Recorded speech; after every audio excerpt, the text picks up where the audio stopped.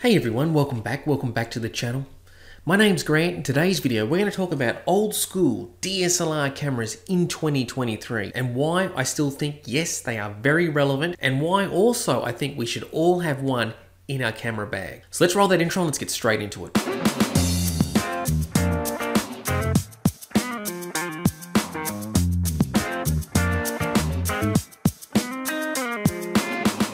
Hey everyone, welcome back. So yeah, DSLR cameras in 2023, are they still relevant?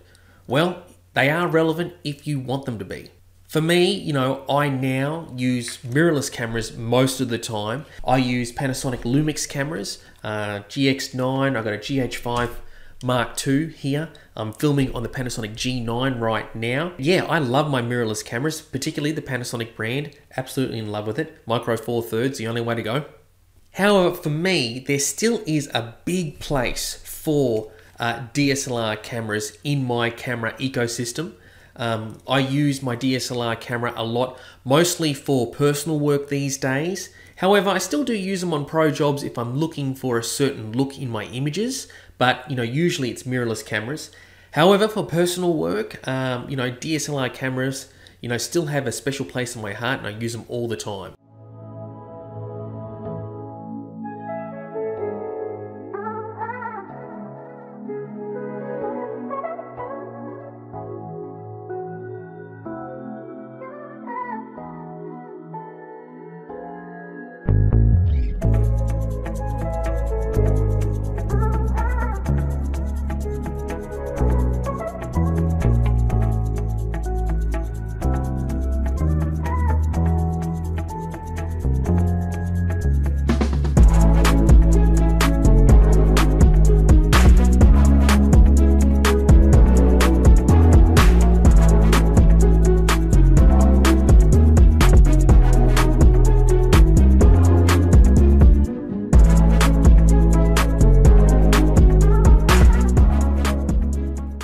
Let's have a look now at the cold hard facts of DSLR cameras.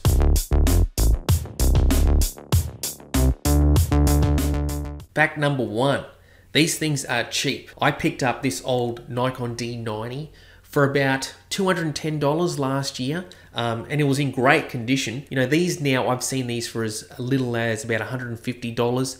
Even full frame D700s, they're around the $300 mark, and they're getting cheaper and cheaper because the mirrorless cameras, people are upgrading and they're getting rid of their old DSLR style cameras. So they're out there, they're on eBay, they're on Marketplace, and they are cheap. Nikons and Canons too, Canon 60Ds, they're running for about $190 right now. The 7Ds are just over $200.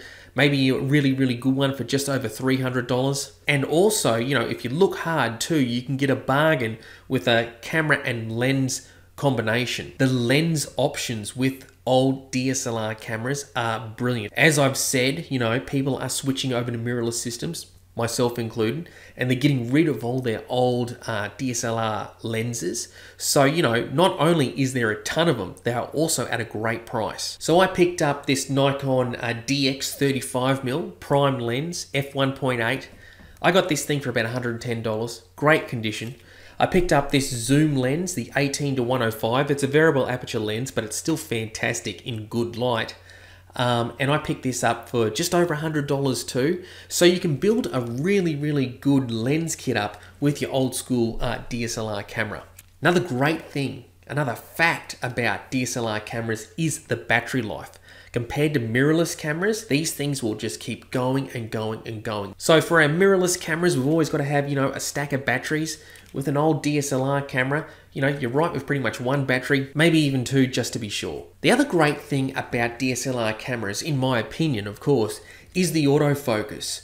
For stills and fast action photography, they really can't be beat. I use this Nikon camera here, the D90, for my son's pony club, action events and things like that. The autofocus is always great with old school DSLR cameras. And finally, the last fact I want to make about, DSLR cameras compared to their mirrorless counterparts is the durability. These things are built like tanks. They will take a beating. So compared to cameras like, let's just say my GH5 Mark II, although in my opinion, I think Panasonic do make some of the most rugged micro four thirds or mirrorless cameras out there. They're still built very well, but compared to my old Nikon DSLR cameras, they really can't be beat. So they're the facts, about DSLR cameras and why we should all get one. They're just fantastic. But there's two other points I want to really, point out.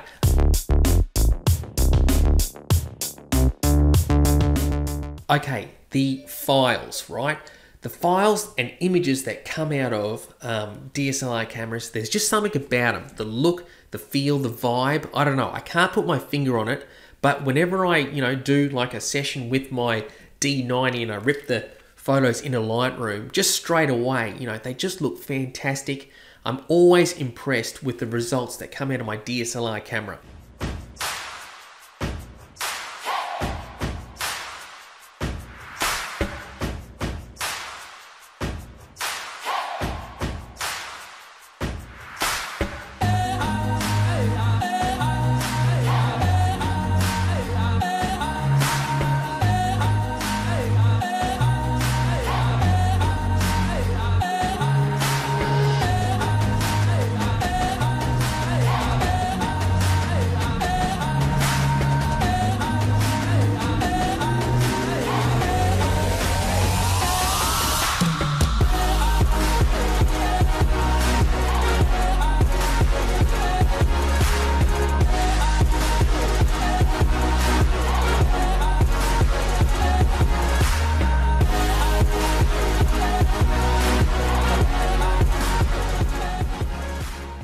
Image results, the quality, the look, the vibe, can't be beat. The other thing is,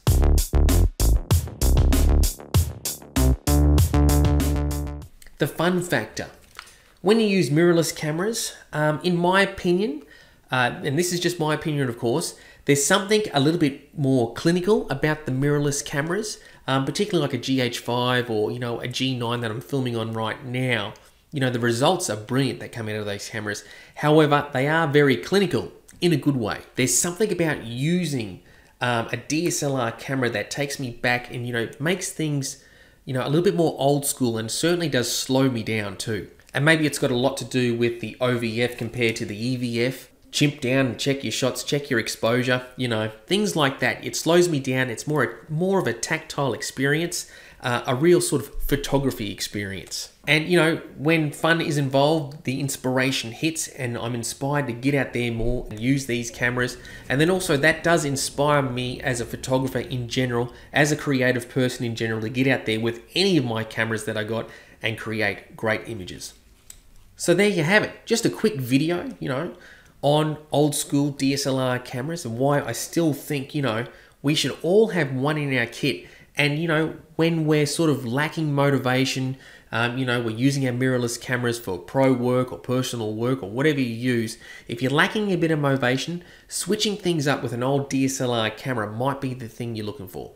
So let me know what you think. Do you have a DSLR camera in your lineup of mirrorless cameras too? Are you still only using a DSLR camera here and now in 2023 for personal work or professional work? Let me know down in the comments below, and if you like this sort of thing, please consider subscribing to the channel. That helps me out a lot. Also, big thumbs up for the video, and I'll see you all next time. Bye.